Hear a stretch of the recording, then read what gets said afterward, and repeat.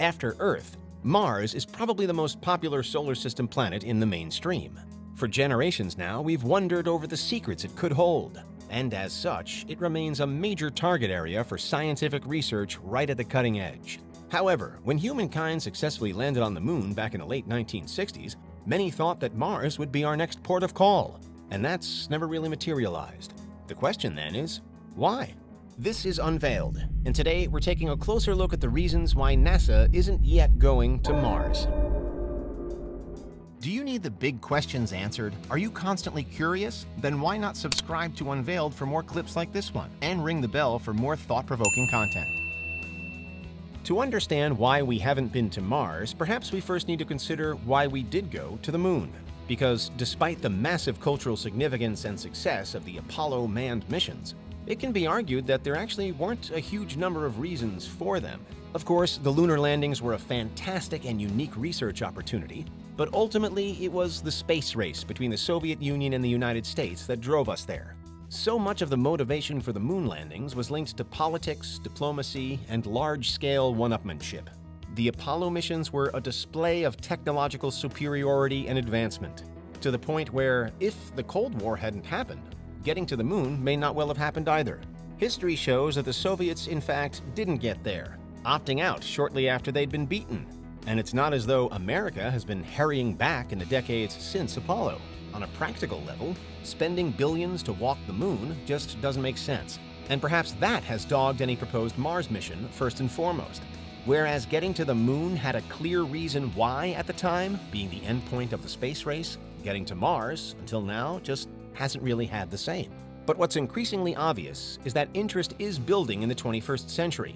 And today, NASA does have tentative plans in place and is reportedly under official pressure from the White House to put humans on Mars by 2033. But also, there's something of a new space race brewing. Both the China National Space Administration, CNSA, and the European Space Agency, ESA, want to send humans to Mars as well, but with less concrete timeframes. ESA simply has an undefined long-term goal, for instance, and it said that China wants to achieve it sometime between 2040 and 2060. Elsewhere, the Mars dream has famously spread across private companies too. And some are betting on those private companies beating the space agencies to it. SpaceX, for example, is reportedly interested in not only getting humans to Mars, but also establishing a permanent settlement there. If plans go ahead, it'll be the first time that humanity has attempted to colonize another planet. The planned missions have been delayed until now, however, with initial targets of a mid-2020s launch now pushed back to the late 2020s or early 2030s. But still, with so many groups seemingly pushing for the same thing, the question remains, why hasn't it happened yet? With a new space race powering imaginations, why hasn't NASA itself reached a similar stage as it did with the Moon in the 1960s? Why aren't we preparing for launch? Again, the political landscape could be key. Arguably, one of NASA's greatest challenges is having to deal with the near-constant political change in America. NASA, of course, answers to the government. It relies on funding from the government, and to a certain degree, its public image is driven by whatever administration is in power at the time. It's perhaps telling, then, that as of 2022, NASA has experienced 13 different presidents since it was launched in 1958. And apart from during the build-up to the moon landings in the 1960s, funding has rarely been stable, and in more recent years has often fallen. America's bipartisan backdrop has meant that the two sides of the US government often don't share similar goals. With regards to NASA, it can mean that what one president orders, the next cancels. For example, the goals set by Presidents George W. Bush, Barack Obama, and Donald Trump across 2 decades between the years of 2001 and 2021 have all varied, while Joe Biden again changed stance upon his entering office. The chopping and changing has meant that NASA has had to continually react to the new parameters it has to work within, including at times having to recycle parts from past but now shelved missions to be used in new ones. On the one hand, having a rotating source of new voices to drive the agency forward can be viewed as a major positive, ensuring that no one group has too much control. But on the other hand, perhaps it makes it difficult for NASA to ever get too deep into any one project. The funding structure has also been variously criticized to this end as well. During the original space race, funding was through the roof, and NASA reached new heights relatively quickly by narrowing toward one stable goal, getting to the moon. But just the Moon or just Mars arguably isn't enough anymore, leaving NASA to divide up its constantly changing budget across multiple initiatives that history shows might not even reach completion.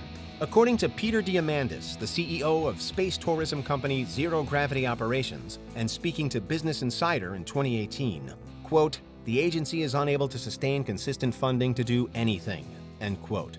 But really, it's not as though politics should be seen as the only reason why we're not on the red planet yet. There are a multitude of technical challenges too. Put simply, Mars is not an easy trip. First, there's the sheer distance between here and there. The Moon is the farthest humans have ever been in space, but Mars is about 200 times farther away. We're talking months on board a ship in order to get there then.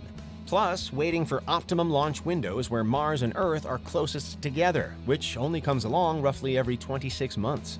Fuel type is also a major issue at Earth to Mars distances. Traditional fuel can be used, but it would take an incredible and impractical amount to make the journey. Which is why, in the meantime, NASA and others are investing in alternative technologies like nuclear fission engines. Anything to make a spaceship faster and lighter. We're really only just breaking ground with all of the on-Mars tech too, like spacesuits, habitats, and communications. All of which are essential for any proposed mission, and may well have been optimized long ago had it been a priority. But again, until recent years when private companies entered the fray, there apparently hasn't been a clear need. But finally, care of astronauts is perhaps the chief concern for NASA at this stage, as the longer the distance to cover, the more time there is for something to go wrong.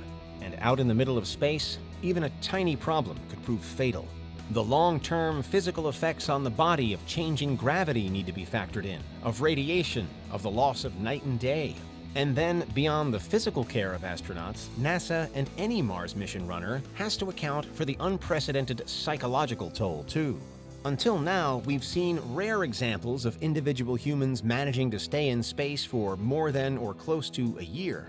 But those have always been on board our relatively close-to-Earth space stations. By contrast, a round trip to Mars is a multi-year ordeal, and for most of that, you're literally millions of miles away from home. While getting to the Moon was no mean feat for those few who made the trip for the Apollo program, getting to Mars will require a whole new level of commitment. Once the rocket launches, there's no turning back. And so the screening process for astronauts is lengthy as well.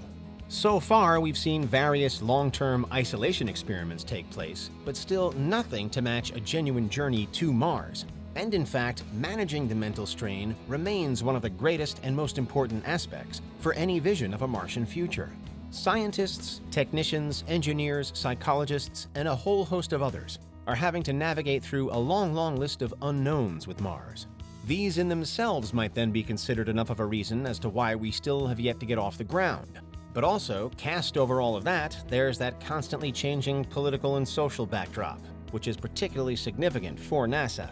As a public agency, NASA's targets can change year to year, government to government. Its budget can rise and fall. And public opinion of NASA's worth can change over time as well. It remains to be seen whether the emerging new space race will provide enough need and enthusiasm to finally send us to a different planet, to finally turn us into an interplanetary species. But for now, that's the real reason why NASA isn't going to Mars yet.